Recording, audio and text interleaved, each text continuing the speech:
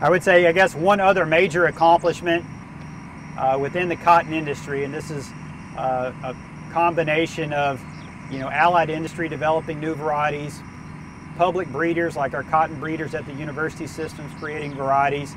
But if you look at the yield trend over about the past 5 or 6 decades, cotton lint yields have increased on average 10 pounds per acre per year.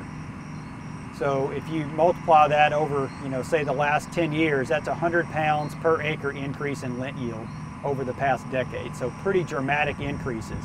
A lot of that's due to genetics and new genetics that have higher yield potential, but also on some of the pest management issues that we mentioned earlier and nutrient management. I'm referring to better genetics. It's basically varieties that have higher yield potential that can produce more lint per acre, on a per acre or a per plant basis. And again, coupled with that has to be fiber quality.